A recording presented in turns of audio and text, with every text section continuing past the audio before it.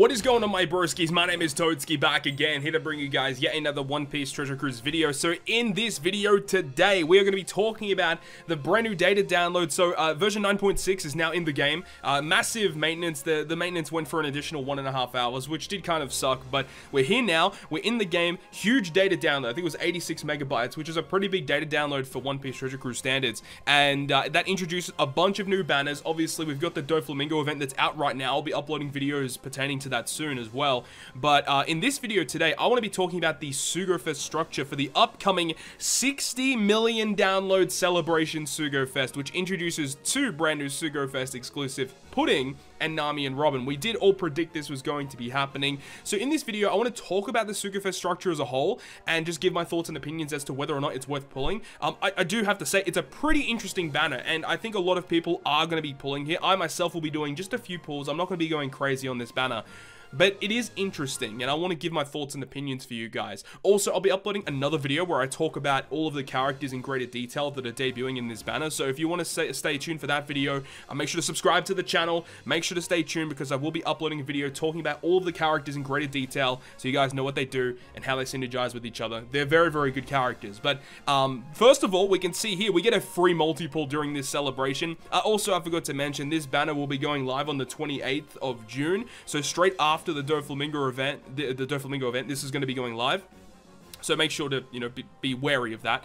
So yeah, we get a free multi, and if we go to the event information for the free multi, it gives us a little bit more info, right? So it says 60 million download Sugo Fest, which is a great celebration. So thank you to everyone. The English, French, and Korean language versions of One Piece Treasure Cruise have reached a total of 60 million downloads.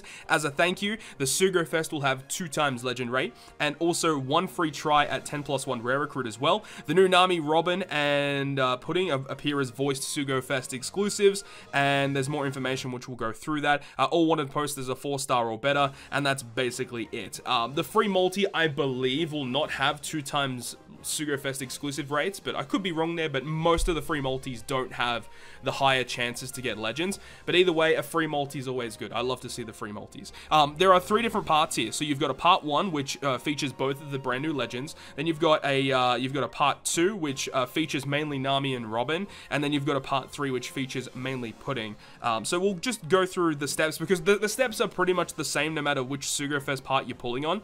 So the first multi is discounted at 30 rainbow gems. You've got the guaranteed legend after 3 multis, which is fine.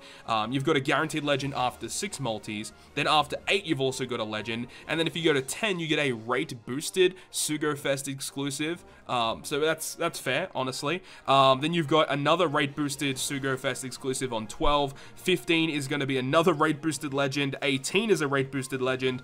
The 20th multi is a legend that debuted within the past 12 months of release, which is good, but it also depends on what the rate boosted legend list is going to be like. Obviously, right now, we can't tell who's going to be in that rate boosted list, but I'm not really too sure how it's going to be structured. But, you know, the characters that are in the rate boosted list, that might be a smaller list than the characters that are in the past 12 months of release. So if you're specifically looking for, like, the new batch characters, like specifically Nami and Robin or Pudding, I think that debuting within the past 12 months is actually a little worse. But then again, there's a greater pool of legends that are going to be like top tier amazing legends you could possibly get from that. But if you're specifically looking for Nami, Robin, or Pudding, that's actually not the best. But either way, you can still get some really, really good legends there. 22 is another rate boosted, then 25 goes back to a within the past 12 months of a release legend poster. So that's the way that this is going to be structured. I do not recommend doing crazy amounts of multis on this banner because the French anniversary, for those of you who don't know, it typically falls on the final week of July or the start of August, right? So that is really not far away, legitimately 1 month away. That is when I suggest pulling next, if you do have the itch to pull. Saying that though, you know, this banner being a double legend rate, that would probably tempt a lot of players.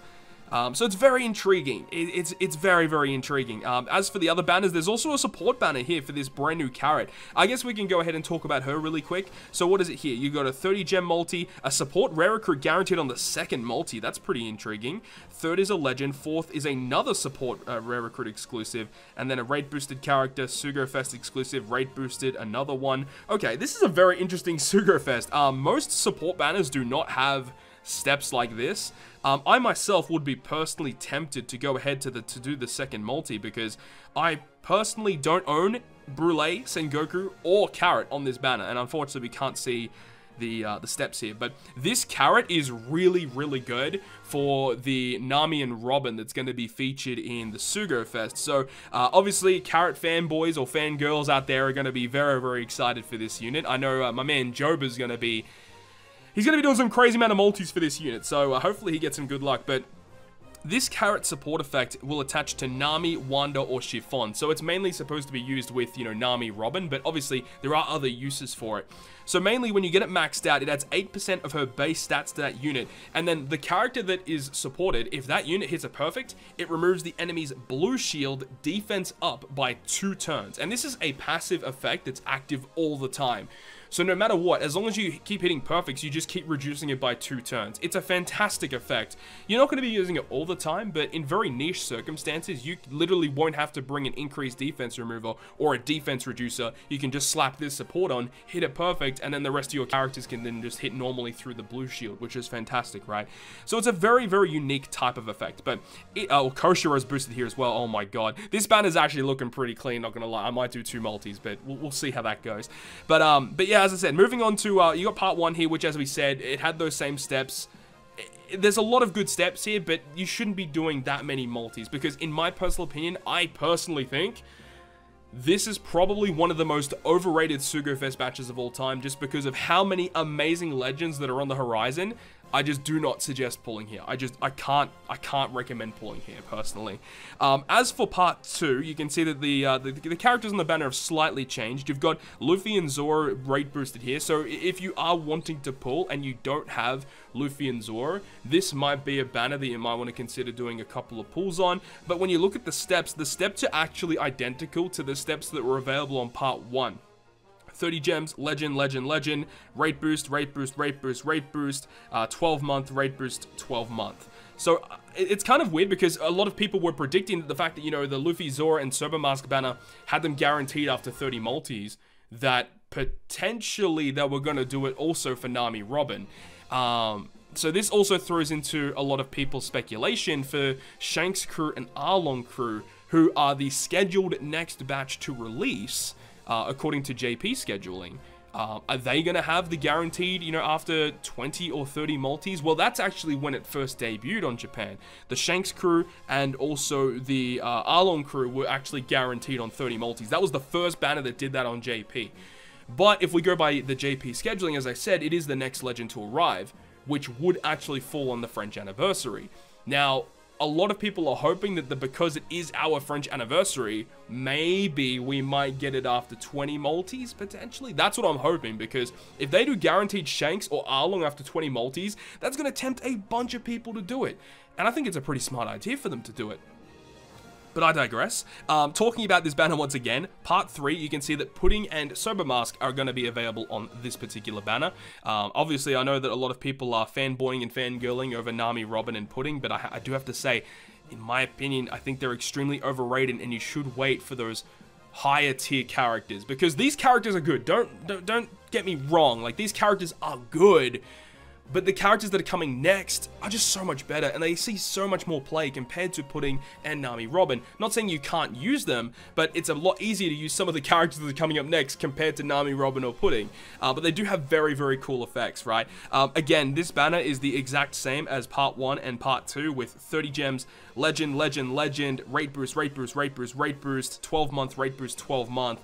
It would have been nice if they at least had them guaranteed after 30 multis for those people that really wanted to go above and beyond and get them. It would have been nice if they just did it. Even though if you do that, you kind of eat glue. I just have to say it. If you would have done that, I think that you just eat massive amounts of glue, because considering what we have coming up, I just don't think it's a really smart idea. But I know there's going to be people out there that are going to be doing a bunch of pulls for Nami, Robin, and Pudding. And of course, you guys are going to be seeing my other video that I'm going to be uploading very, very soon, where I talk about these characters in greater detail.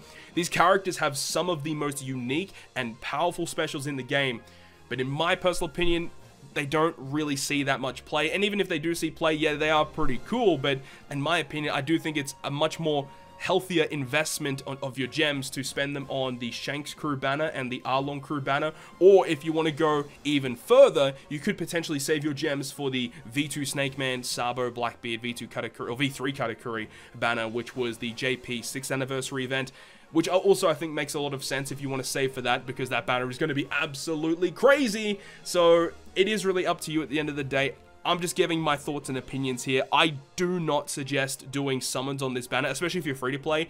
Look, I think that it may be doing the 30 gem. I think that's still kind of fair, because especially if you're able to clear those GARP challenges, they get reset every single month, which gives you a pretty good amount of gems per month. So, you know, that's something to think about. But if you are free to play, I would suggest waiting to the French anniversary, because it's literally 1 month away. Literally 1 month away before we got the French anniversary Sugo Fest, which, you know, might be a double legend rate, might be a 2.5 times legend rate. We'll have to wait and see. But that's what I think is the best way forward here. But obviously, it's your thoughts and opinions at the end of the day. I'm just giving you my recommendation. But that's going to wrap up this video, guys. Nothing really too much to say about these banners. They seem okay, but I was kind of expecting a little bit more.